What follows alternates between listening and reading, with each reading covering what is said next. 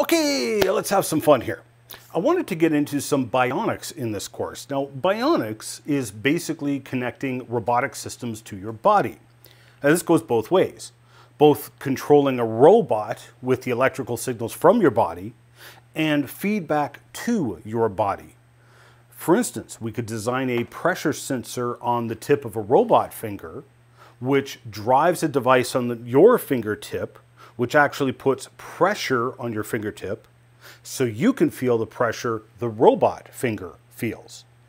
If you're controlling the robot hand with your own muscles, then you've got a complete feedback loop, and you could potentially be able to learn how to pick up a delicate egg with a robotic hand by feeling the biofeedback and controlling the bionic hand.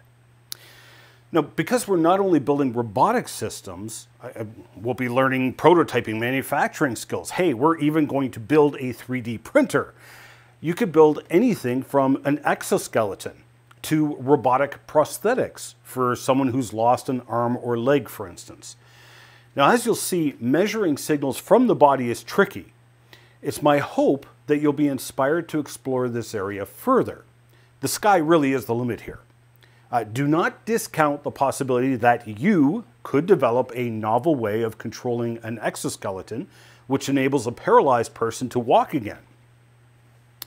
It's actually easier to send signals to the body because you have this astonishingly well-designed supercomputer up here, which is amazing at figuring things out. So we can take advantage of the flexibility and adaptability of the human brain in surprising ways.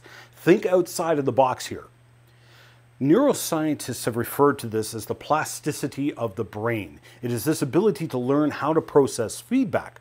For instance, even with your eyes closed, you can see by touch different pathways, or you can see by sound. This is your brain finding other ways of seeing. This is the plasticity of your brain. Its ability, flexibility, adaptability to be able to learn how to interpret various feedback. A company called YCAB developed a system which allows blind people to see using their tongue. The person wears a camera built into some glasses.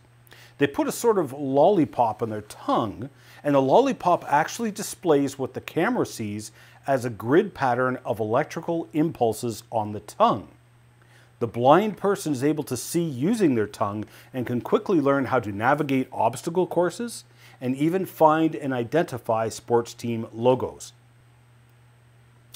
Deaf people are able to hear using visual systems, or, as you've seen I've tried to do throughout this course, feel sound through their skin.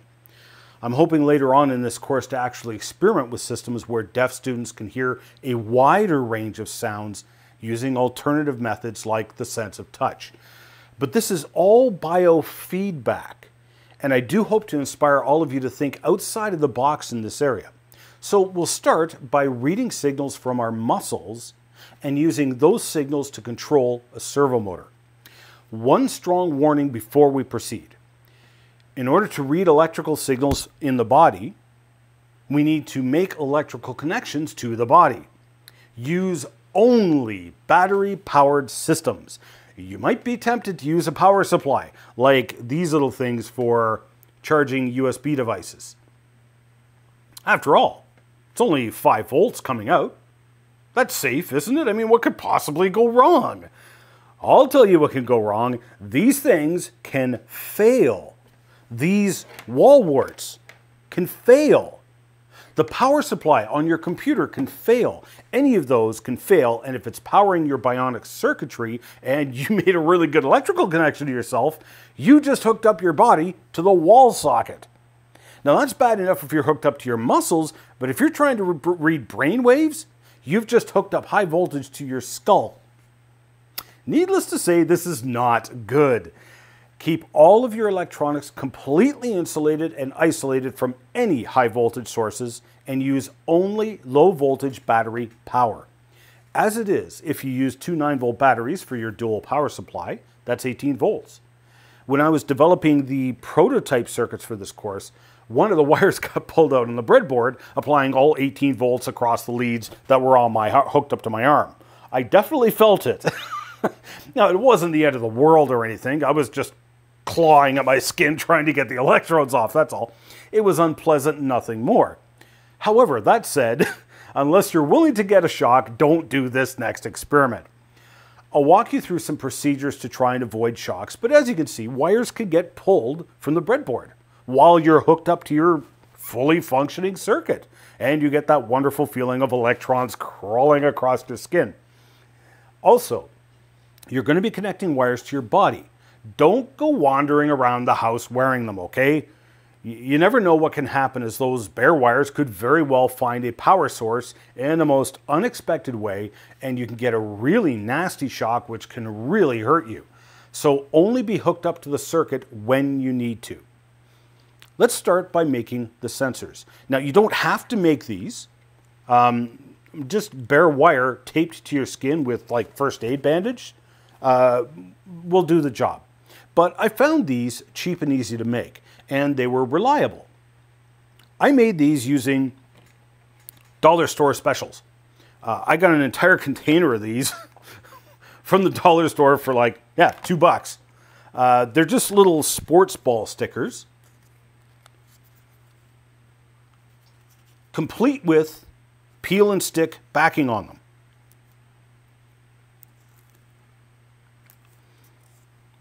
So I also got these brass snaps from the fabric store. Now make sure they're brass snaps. Solder will only stick to a few metals. Brass is one of them. Now these snaps have two parts to them, and usually come in a card like this. There's your two parts. Take one off, and the top one with the socket. This one right here. You're going to solder a wire to it.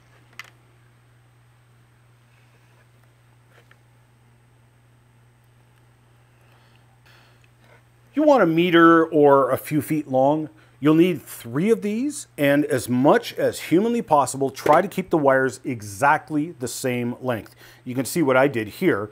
I just used a length of my telephone wire and used 3 of the 4 wires and soldered snaps on them. We take the half of the snap with the dimple on it, and this will contact our skin to make an electrical connection. I put the snap in the middle of a peel and stick, in the middle of the peel and stick backing, and I trace the outline of the snap. I now take an X-Acto knife and cut through just the peel-off paper backing. Cut the circle out and remove it.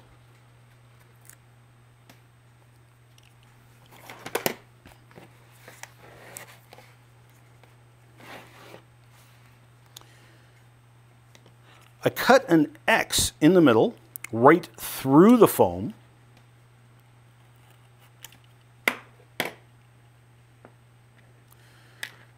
Now push the dimple through the cuts in the foam, and the sticky back glue will hold the snap on there. Push the foam down over the dimple so that the snap can cleanly snap on and off. You've just made a sticky back electrode. When you're ready to use them, you just peel off the backing and stick it to your target area, but don't do that yet. Now, you can sometimes get, 2 or more uses off the sticky pads before you have to replace the pad itself because the glue is no longer sticky enough. Just pull the snap off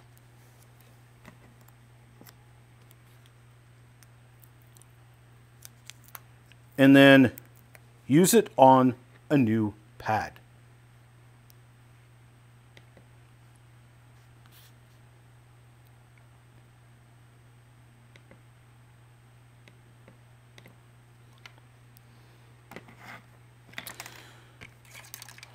Optionally, to make better electrical contact to your skin, you can make a conductive gel.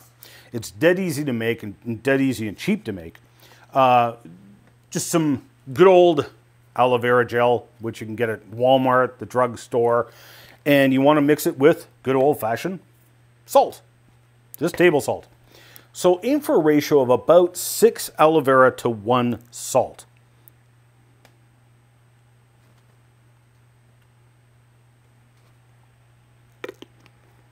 So 3 teaspoons of aloe vera gel to about 1/2 teaspoon of salt. The ratio is approximate, you don't have to be exact.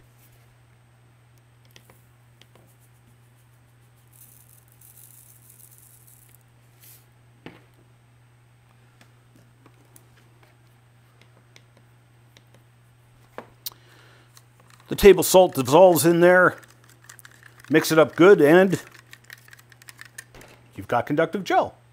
You can then just use a Q-tip or a paintbrush, or just dip the tip of your finger in there. And put a very small dab on the electrode before you apply it to your skin. Doesn't take much at all, so obviously even a few teaspoons will last you a very, very long time. You can always make more just as you need it. This gel just aids in making a good electrical contact to your skin. You're actually trying to read electrical impulses underneath your skin, so we want to make the best contact possible. But I didn't use any gel at all on my prototype circuit, and it worked surprisingly well. Now, I'll show you how we'll use these sensors, but don't hook them up yet. The simplest, most obvious muscle to try and read is your bicep. So flex your pipes, follow that arch of your muscle, find the middle, and mark it with a washable marker. Or a pen. Now measure 3/4 of an inch or 2 centimeters lengthwise along the muscle on either side of that mark. You want 2 of your contacts on those 2 points, and the third contact is your ground, and so you need to ground somewhere where you don't have muscle electrical signals. So your elbow, or the inside of your elbow, for example, or even the side of your arm between your muscles. You don't want it picking up signals from your other muscles, because this is your reference point and it'll mess up the reading of your other muscles. Now, if you bruise easily and you're using these snaps, you may experience bruising if you stick the patches on first and then try to plug in the snaps, because you might have to press pretty hard on the snaps to get them to snap in which case just connect the snap first and then peel off the backing and stick it in place. I'd recommend starting with the bicep muscle first, as it's the easiest to work with. Later on, you can experiment with trying to hook up to other muscles. If you move your fingers, you can feel the tendon moving, and you can follow it to the muscle. You want to get as close to the center of the muscle as possible. The tendon doesn't produce a signal. Looking up anatomy charts, or even better yet, weightlifting and bodybuilding charts, can help you locate specific muscles you're trying to target. When you're finished, this is one of my favorite parts, just rip off the patches. Oh yeah, take it for the team. This is science, take it for science. It's only a few hairs that get ripped off in the process, no worse than waxing. All right, in the next lesson, we'll work on the rather frightening electronics.